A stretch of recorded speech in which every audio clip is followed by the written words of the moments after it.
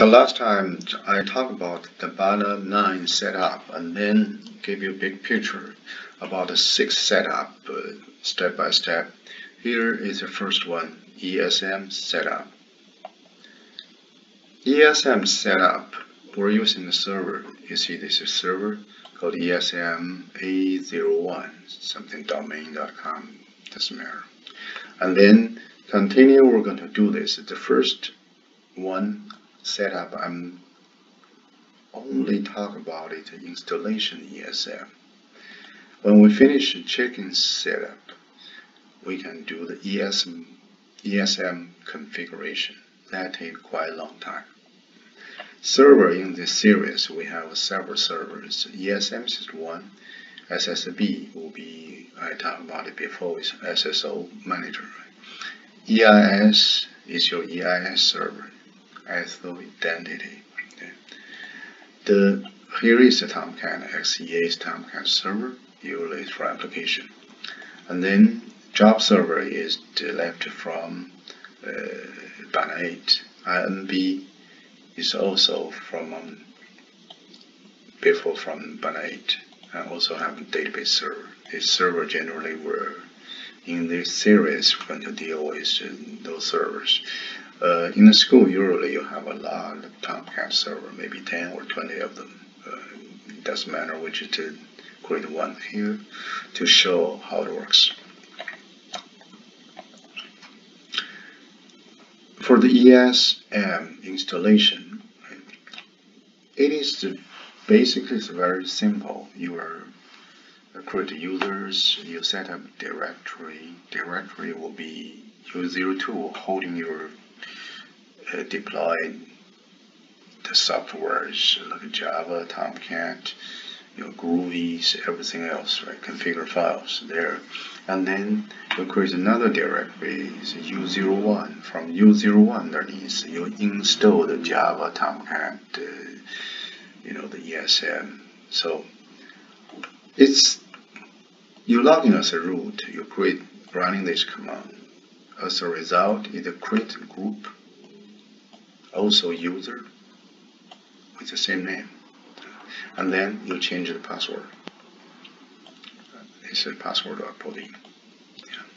When you create a user, the next one you create 2 directories. As I explained, one is the holding deployed software, another one is the real location for software deployment. Another one we need to do called a RNG tool. This one is used for generate random number. For security setting, ESM needed this one to set up to do it. So this is generally you're running yum install command, and then when you install it, check directory here. This file. If you do not have it, you create one. You put the following information in this file. Copy this lines, saved in the file. And then the next one you can start service. Also, this typically is you start with root using the service command rnd. These files, rnd file. These files, you put one line there and one line there. Actually, you random. So this is generally the steps. Very simple. You just set up the random generator RNG.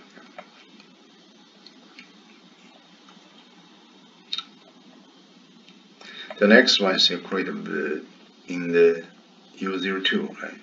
You make directory called ESM deploy. So you're going to download all the software. This software is you download this directory, unzip it.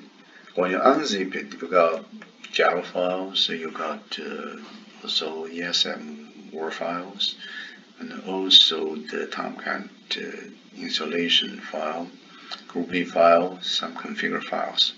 Everything's in here. The next one is install the Java. Install Java in this way we're using because this software bring you one called java.tar file, but it actually install Java. The current one you can use any way. You can use a zip file or a tar file, even use a yum install. It's also working. You go to this directory and then you just untar this file. It creates one directory under U01. That will be your Java home. In order to Linux to know where's Java home, you modify this file. Put this line in that file. Anytime you log in Linux, they're going to know where its location for Java. The next one is install and configure Tomcat. Tomcat is the web server for ESM. You do same thing. You go to this directory, right? You unzip the one file in that directory. When you finish unzip, this directory is including the Tomcat. And then you need to modify some files to configure it. It's very easy. You get rid of all the files under this directory, web apps. That directory is the location for your WAR file. Any WAR file you load in this directory, it will going to be deployed. So the next one for server XML file, you modify the port. Modify the 8080 to 8081. The reason is 8080 we're going to talk about the next time about Jenkins. Another one is the start files, the Catalina files. These files, you just put where's the Java location. In this file, when they started, you're going to find the right Java and modify the Java ops.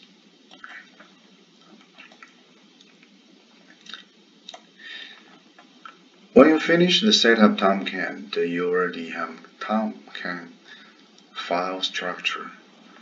Then you copy this file, admin.war, under deploy directory to the location web apps. Admin.war file is the EMS application.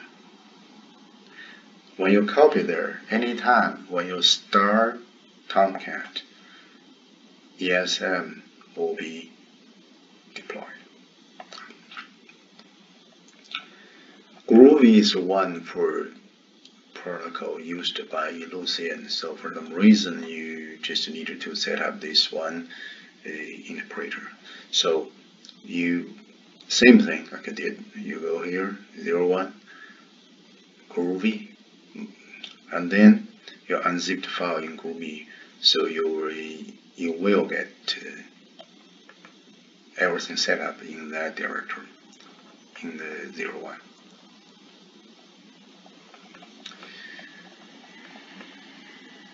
Next one will be ESM configuration database encryption key. By doing so, you're running the Java. You go to this directory, running Java, and then, of course, before you do that one, you create this directory. Make dir cd home. Home is this directory under home is the hidden directory. And then you're running Java and give the path. When you're running this command here, they ask you the DB file password. This is not database connection. It's just a file. They have a DB file. Later I'm going to tell you which file to back up. That's a DB file. Password and DB username. DB user password and the username is ESM admin. Right? Another is the persistent directory. This one you'll create later. That will be holding some configure files. When you done this one,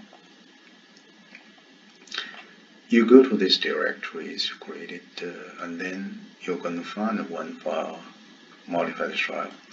You really don't need to modify it if should be everything's right, but if something's wrong, you're just checking to see if anything is wrong. Could be say position 1, it should be this one, and the username should be this one.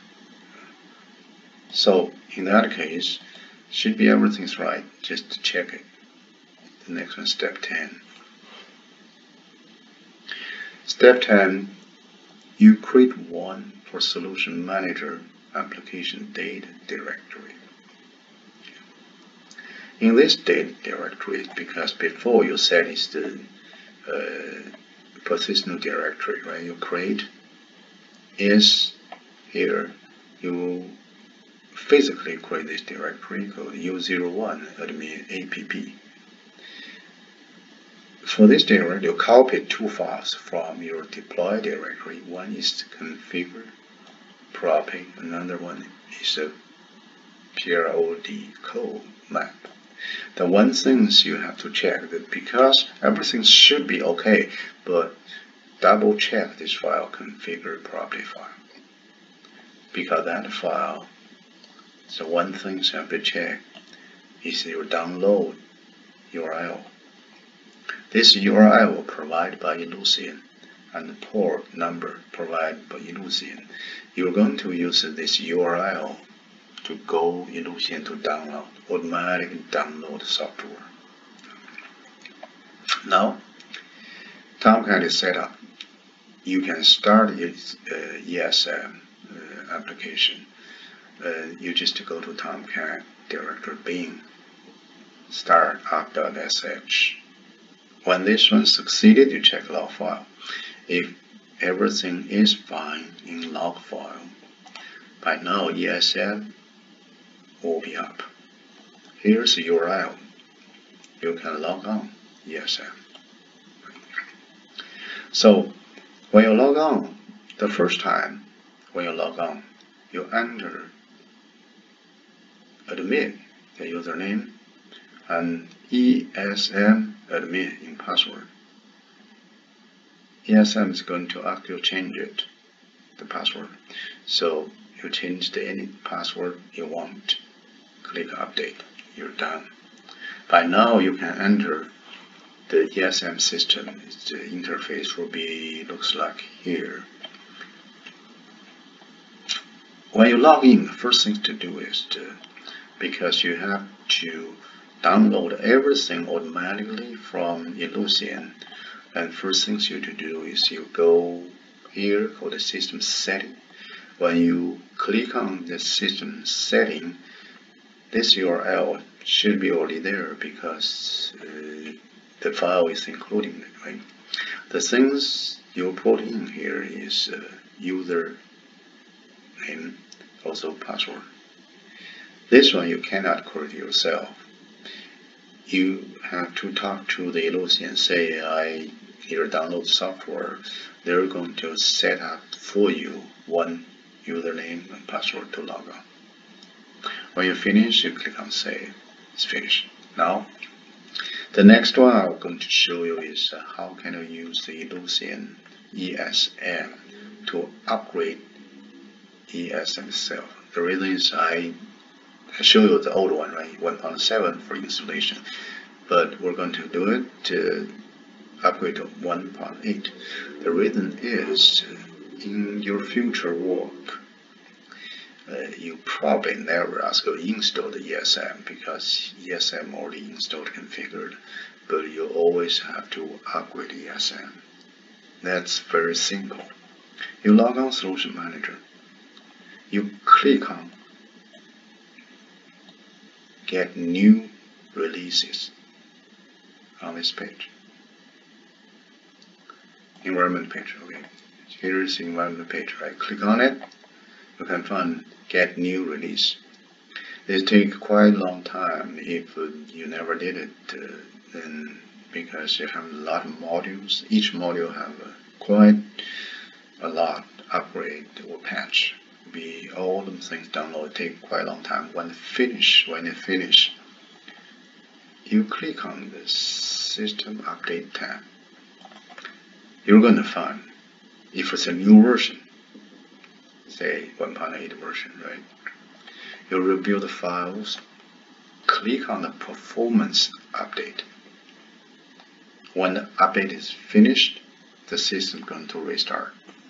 That meaning when logging again, your version will be 1.8, or even higher. If you say constantly you have a new version, you can use the same way to do it. Just to get new release, find it and click on Perform Update. The next one is to show you how to start and shut down the ESM you just installed. It's very easy in Tomcat. Bin directory, shut down is the way to do it.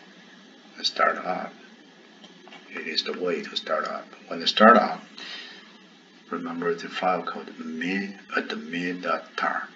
That is ESM application. So that tar, Word file is going to be deployed, so you can get into the ESM. When you finish the one, the good things to do is back up this file. This is DB file. Yeah. In order to do that, you have to shut down it. You shut down the ESM, copy this file somewhere else, save it, and restart it. So here is the general installation. It's a pretty easy one. And for configuration, ESM is a quite long tasks. Have at least, depend on how many servers you have, at least as a database server, job server, SSB, INB, these 4 servers. You have to deal with to configure one by one. If your school have 10 or 20 Tomcat servers, then you have to put in the information one by one. And it takes quite long times. We cannot do this now because we have to install Jenkins first before we can do the configuration. After Jenkins installed, ESM can talk to the server, then you can do the configuration. Thanks for listening. See you next time.